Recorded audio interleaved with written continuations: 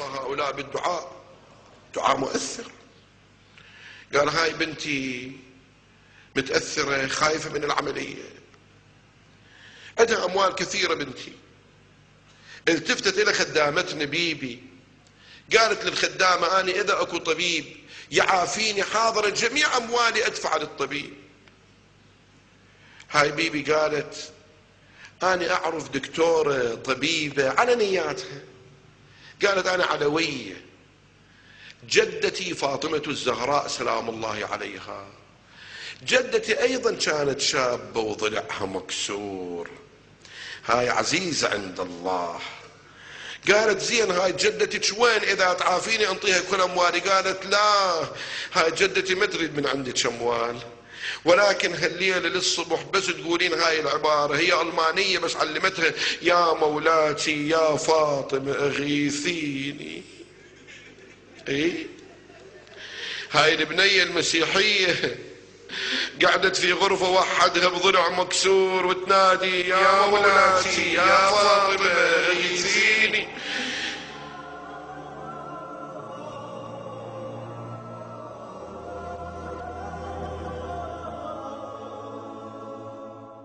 هذا الرجل الألماني يقول بيبي يوم راحت بغرفتها الخاصة قامت تبكي تقول سيدتي يا زهراء جبت لك وحدة مريضة مسيحية، هاي مو مسلمة سيدتي وأنا بنتك لا تفشليني قدامها، سيدتي أريدك تشوفين نظرة رحيمة على هاي البنت ولق المقام العظيم عند الله.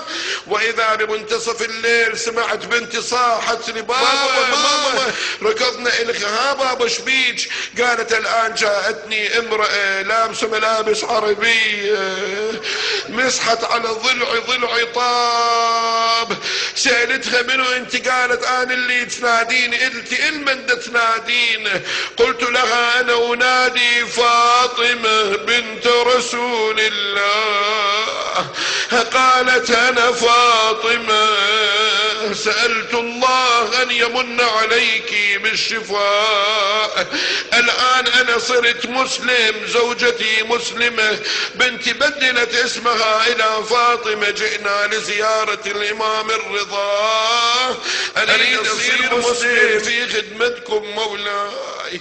سيدتي يا زهراء خلناس خلمؤمنين خلمؤمنات، هذه الليلة جعلوك شفيعة عند الله يا بنت رسول الله، يا وجيهة